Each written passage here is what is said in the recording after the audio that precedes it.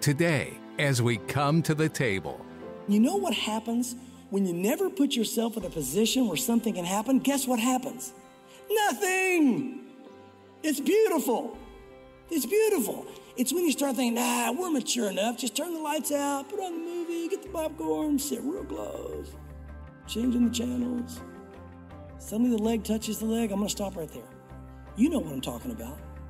If you set up boundaries so nothing can happen, nothing will ever happen. And listen, this is not just for before you're married. This works great in marriage. I've found that if I don't put myself alone with other women, there's never a temptation to be with another woman.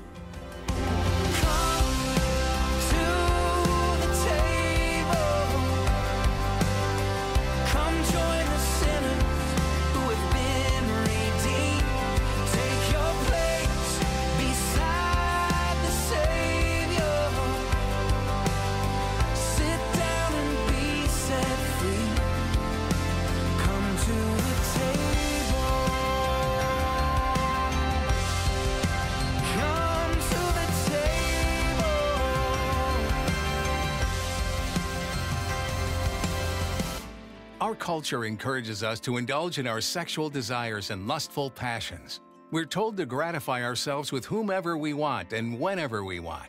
But as Christians, we're called to a higher standard when it comes to sex. God created sex, and He designed sex to be between a man and a woman in marriage. Well, thanks for taking the time to join us as we come to the table, the daily Bible study program of Mark Kirk, Senior Pastor of Calvary, Knoxville. In today's message, Pastor Mark teaches that because God set the boundaries for sex, you need to adhere to those boundaries. Use wisdom to create strong boundaries for yourself so that you're not put into places and situations that will lead you into temptation. You can be a light to the world by honoring God with your body. Now, let's join Pastor Mark in the first book of Thessalonians chapter 4 with today's edition of Come to the Table.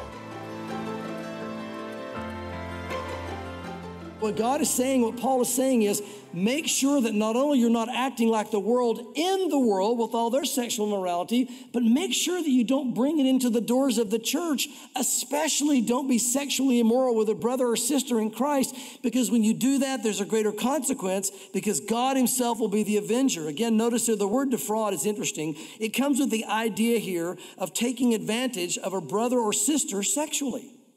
And Paul says, whoever does this, if it takes advantage of a brother or sister in a sexual way, God Himself will avenge them. This is scary stuff. God says, I take this very personal. Why? You're my family, God would say. Now think about it. It's one thing when you hear about other people's families and their kids being involved in drugs or alcohol or sexual activity or whatever the case might be. Your heart breaks. And you love them and you pray for them and your heart's with them and maybe they share and you minister to them. That's one level. But what happens when it's your kids? It's a whole new level. You see, you are God's kids. The world may do that. We shouldn't do it. And if we do, we especially shouldn't be involved in this type of activity among believers. Greater accountability. It's interesting. He says that God Himself will avenge this. I mean, it gives this whole thing where there's this, God says, look, this is personal for me. I'm going to deal with those within the body of Christ that take advantage of brothers and sisters. Again, we think the Marvel Avengers are tough. They're nothing compared to the ultimate Avenger, who's God. And again, the problem we face today is we live in such a loose world sexually and so readily accept most any kind of sex, whether in marriage or not, that we've lost sight of how serious any deviation from God's plan is to God because our society accepts it and we convince ourselves that it's not that bad. But in God's eyes, it goes against everything He created along with its design, with God's design. And to God, it's not only sin, it's an insult. God says, this is not just something where there's something that's sin against me. I created it a certain way. I'm God Almighty. I said, here's what I'm going to do. I'm going to create a male and a female. I'm going to put it in their DNA and I'm going to fix it to where they are going to have a wonderful time sexually together once they're married. But anything outside that is wrong. And then mankind comes along in his fallen nature, along with the demonic realm influencing and says, oh yeah, watch this, and pulls it apart. So it's not just sin. It's really, I think, the enemy saying to the Lord, we don't care about you, basically in your face, so to speak. And so it even goes to a greater level of insult to the Lord. Now note this, again, the idea of the word defraud here, I want to go a little further with it because the idea here comes with the meaning of, or should I say the meaning comes with the idea of taking something that is not rightfully yours to take. Note that, taking something that is not rightfully yours to take. What Paul is saying is we have no right to another person's body until we're married. Their body doesn't belong to us. It hasn't been given to us. And if we interact with their body in some physical way, then we are stealing from them a gift that God gave them. How many of us wish we could go back and have that gift to give our spouse on our wedding day? And yet we can't, can we? Now, some of you that have kept yourselves, praise the Lord. Hang on to it. It's a special, precious gift from God. But quite honestly, I think I could say the majority of us probably haven't done that. And so what that means is something very special God gave for us with our spouse has now been given away to someone else. Does that mean God can't renew? Does that mean God can't hit the refresh button and make it wonderful? No, God can and God does. What God is, he takes dead things and he resurrects them. That's his specialty. So I'm not giving us kind of this hopeless situation that you're never going to have joy and this sweetness and newness with your wife or your husband. Of course you will. But this is something so precious that I think Satan sees it as a greater prize when he can defraud and rip off. Listen, the world's one thing, but especially a child of God. It's a greater attack and affront to God when the enemy is able to do that. Here's something deep to think about. And again, we're going to get into some deep things. We've already gotten into deep things this morning. The Bible takes us there, so that's where we're going. But think about this for a moment. The Bible says before time began, God foreordained our days, which means before time began, God picked your husband or your wife. And what that also means, and here's why this is so serious, because if we get physical with anybody other than our husband and or our wife, that means we are with someone that God has not ordained us to be with. We are actually with someone else's future wife or someone else's future husband. And since it's all been laid out by God and everything's eternal, there's an accountability level. I'm not saying that we're guilty of actual physical adultery if we've been in relations before marriage. I'm simply saying that God said, I made her for him and I made him for her. Why are y'all together? What are you doing? Now, if you're dating to find out whether or not God's called you together, that's one thing. But here's what I would encourage you to do. If you do find yourself in that situation saying, I think that God's bringing us together, and I do believe this is something that's a relationship that God is putting together, then we're going to put up really high boundaries. Let's protect ourselves. Are we free? Sure. Are we grown up? Sure. But let's put up boundaries to make sure that we don't fall physically. Let's really make it a goal to stay pure until the day we say I do. And then, man, how great is this going to be, right? You know, when I gave my life to the Lord again, this is something I said, God set me free, pulled me out of this lifestyle. And so I made up my mind. I said, okay, Lord, you've set me free. I'm going to stay pure until I find my wife. And so for 3 years until I was married, again, waiting on God to restore Tracy and bring us back together. That's the new lifestyle that you're living. That's the way you're living. You're doing it unto the Lord. There's joy and all this. And then Tracy and I, we set up boundaries for our life because, again, we don't trust the flesh, and you should never trust it, you know. And that's when your kids say to you, you don't trust me. The answer to that, Mom and Dad, is this. You're exactly right. Now, here's what I will say. Let me give you some encouragement. I do trust your heart. I do trust that you desire to do right. But I don't trust your flesh any more than mine. And my flesh will do stuff it should never do. You being younger and less mature, you're going to do worse. The answer tonight is no. All right? Just being honest, that's how it is. Tracy and I were adults. I knew what my past was like. We said, let's just put up high boundaries. And we did. You have to decide what your boundaries are. But here's what we did. We never put ourselves in a position where something could happen. And you know what happens when you never put yourself in a position where something can happen? Guess what happens? Nothing. It's beautiful. It's beautiful. It's when you start thinking, we're mature enough. Just turn the lights out, put on the movie, get the popcorn, sit real close, changing the channels. Suddenly the leg touches the leg. I'm going to stop right there. You know what I'm talking about. If you set up boundaries so nothing can happen, nothing will ever happen. And listen, this is not just for before you're married. This works great in marriage. I've found that if I don't put myself alone with other women, there's never a temptation to be with another woman because she's not there. It's pretty simple. It's really not complicated. But we have to make those decisions. But now you see why it's so important to understand why Paul says here in this passage. Notice he says this. He says, because the Lord is the avenger of such, we also forewarned you and testified. Forewarn has a strong intensity in the Greek language. It comes with a greater intensity. And what it means is that, look, you need to know how serious sexual activity outside of marriage is, and you especially need to know how serious sexual activity with the body of Christ and among God's kids is. It's even a higher accountability level.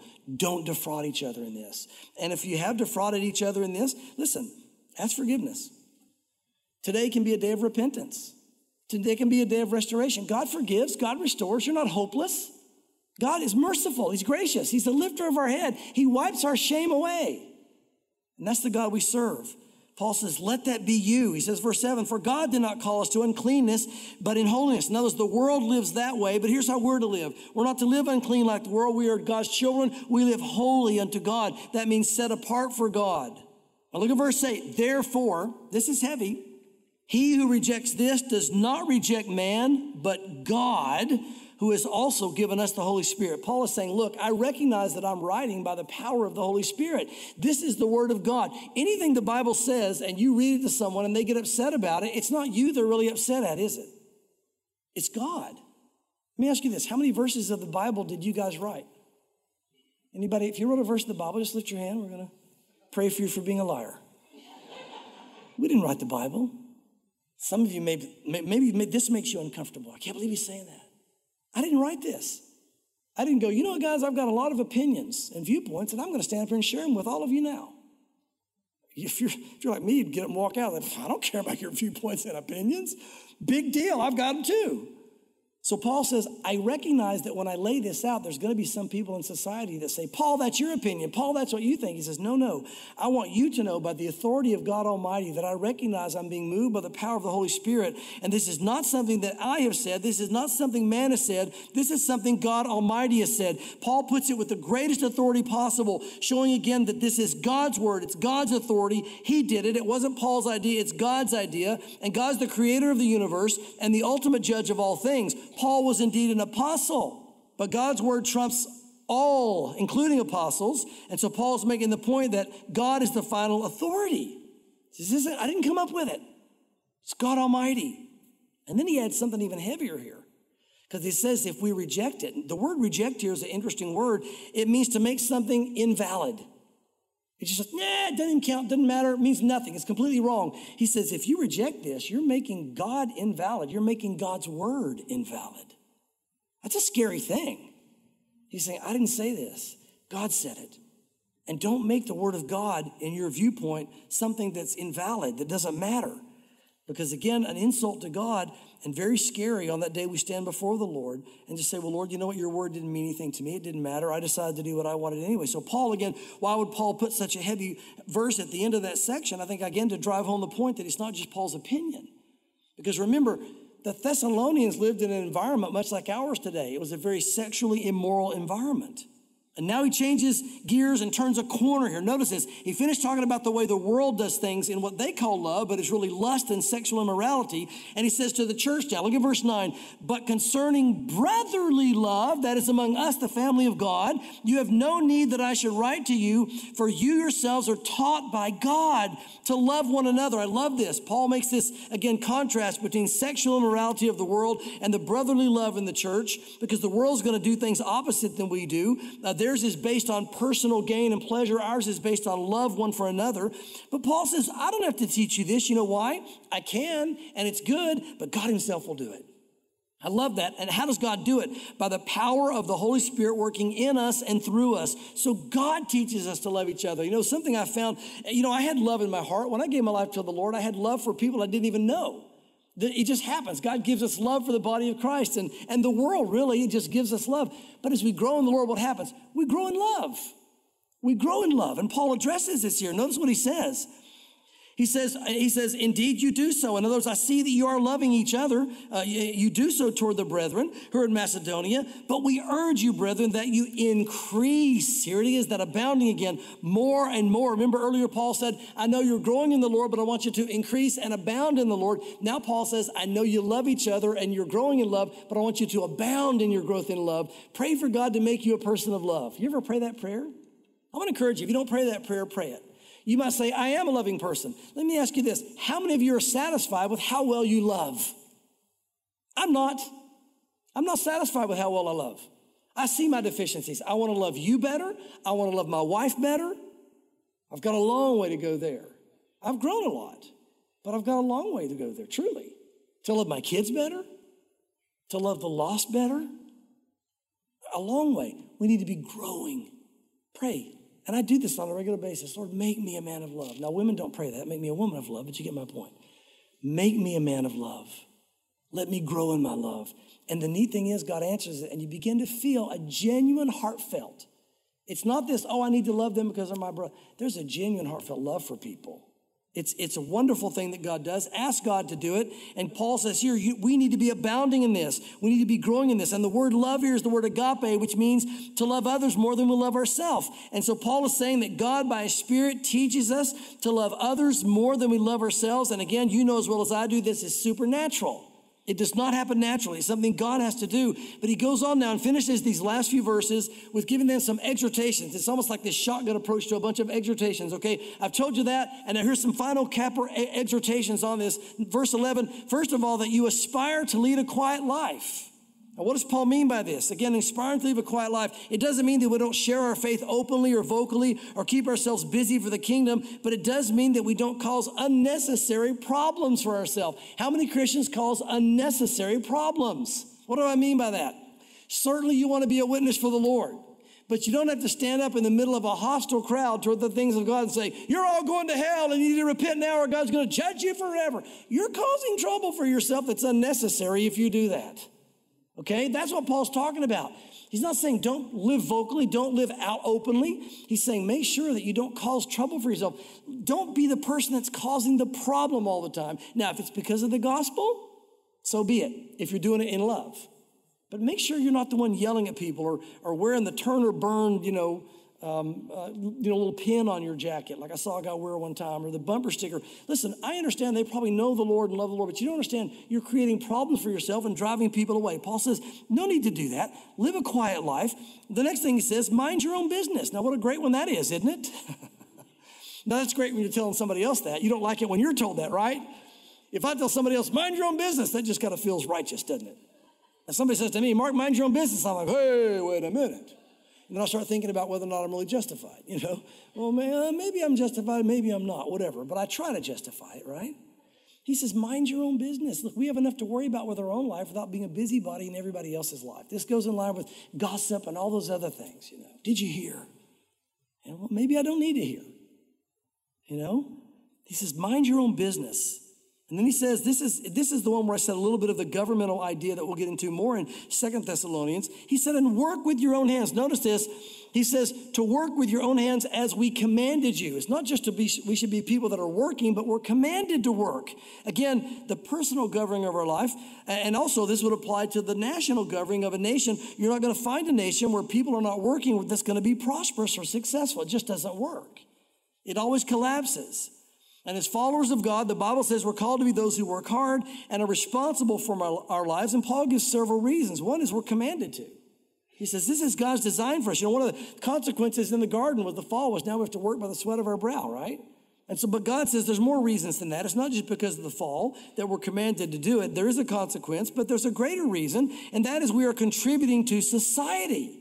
You're contributing. You're being a helper. You're being a part. Not only that, if you're working faithfully, you don't have time to be a busybody. If you have too much time on your hands, there's all kinds of problems that creates. But another reason is because one of God's main governing commands for mankind is not only that we're responsible to provide for ourselves, but we're responsible to provide for our families, and get this, even others if we can when necessary. How wonderful to be responsible enough with your own finances that if you see a brother or sister in need, you can help them. And you guys do that. Ask the tithe counters. There'll be an envelope for so-and-so. And somehow they knew there was a need. Maybe God just put it on their heart, whatever the case might be. So you're doing that. But if you aren't working, if you aren't having an income, if you aren't providing for yourself and your own family, how are you going to help anybody else that's in need? This is the ultimate call of the believer.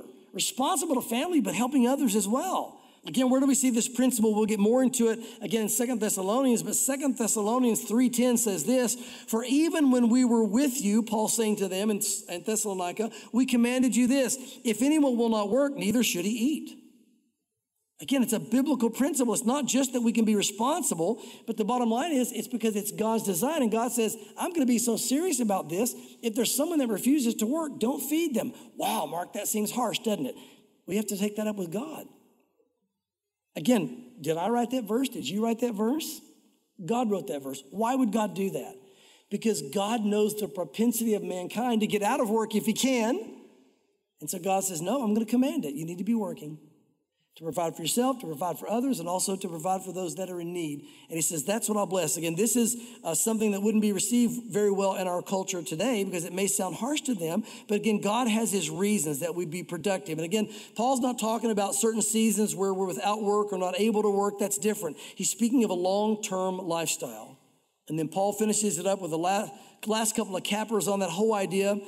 He says, again, we're supposed to work. And the first is because it's a good example and a testimony to the unsaved. That is, we're to be responsible to work. And notice he says at the last, he says, you're a testimony to those who are outside and that you may lack nothing. So it's for the testimony and witness of others and also that you may lack nothing. Heavy stuff today, guys, as we wrap this up. Heavy stuff. I want to encourage you, be responsible for yourself, be responsible for your family. Try to find yourself in a way that you can organize your life in such a financial way that not only can you provide for your needs, but that you can provide for the needs of others. And again, what a great time that is now, and many people are struggling, right? But the biggest thing I want to leave us with today is sexual purity. And I want to say this first. Look, if we've covered these things and you've been convicted and you're going, oh my goodness, I feel guilty on this, let the conviction do what it's supposed to do, but conviction is not supposed to condemn you. How do you know the difference in conviction and Satan's attack? Satan's attack is condemnation. Conviction is, oh my goodness, I need to get this right. If you're under condemnation this morning for how you've lived in the past sexually, that's the enemy. Ignore that. But if you're under conviction this morning saying, you know what? I need to make this right before God. You might even need to make it right before man. There were some phone calls I made after I came to Christ. And although they were still in the world, and I can remember kind of the bewildered voice on the other end when I said, will you please forgive me of taking something that didn't belong to me? Well, it was okay. No big deal. No, it was a big deal. I want to ask your forgiveness. Will you forgive me? Sure. They didn't care. But God cares. And between God and I, we care. There may be something God's going to ask you to do beyond asking forgiveness. There may be a phone call or two you need to make. Now, don't do something if it's going to open up a door that doesn't need to be opened. And I certainly wouldn't do anything as a married couple that your husband or wife doesn't know about. God will lead and give you wisdom. My heart is this. Don't leave here condemned. If you're convicted, don't leave here convicted either. Ask God to forgive you. Ask God to purify you. And let God cleanse you and fill you with his joy of forgiveness. Because that's what it is. He's the lifter of your head. He wipes away all shame. But if you're in a situation where you're now in the middle of sexual immorality, I want to encourage you to repent this morning. God is speaking directly to our hearts by his word. I didn't plan this. This is just where we are. I didn't write this. God wrote it. Let's let God do in our heart what he wants to do, and let's respond to it.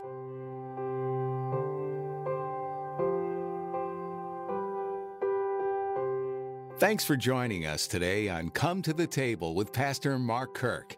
Pastor Mark is teaching verse by verse through the New Testament book of 1 Thessalonians. In this letter, the Apostle Paul teaches the early Christians to live holy and blameless lives by being sexually pure. Back in those days of Roman influence, much like it is in our culture today, people freely indulged their sexual desires and lustful passions. In such a culture, one of the most powerful ways Christians can display the holiness of God is to abide by God's design for sex, which is between a man and a woman, within the confines of marriage. We encourage you to reflect God's holiness in this way. If you have any questions or prayer requests, we'd love to hear from you and pray with you. You can give us a call at 865-609-1385. We'd love to have a conversation with you. Once again, that's 865-609-1385. Come to the Table is a ministry based out of Calvary, Knoxville in Knoxville, Tennessee. If you're in the Knoxville area, we'd love for you to come to Calvary, Knoxville this Sunday. We want to meet you. Feel free to refer to our website for service times, thewaymedia.net. Scroll down the page and find a link to Calvary Knoxville. As our time comes to a close today, we trust that you've been encouraged through this teaching of 1 Thessalonians. Please make a point to join us next time as Pastor Mark continues to teach biblical truths and practical applications on living out the Christian faith from this New Testament book, here on Come to the Table.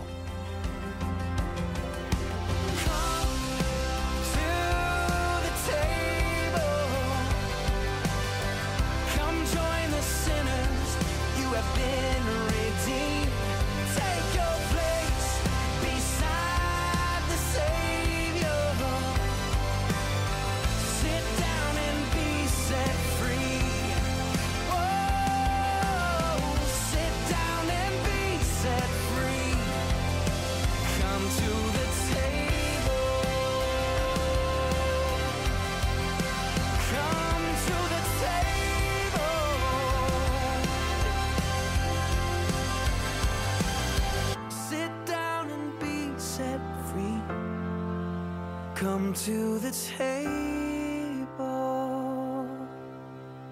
Come to the Table is a radio outreach ministry of Calvary Knoxville.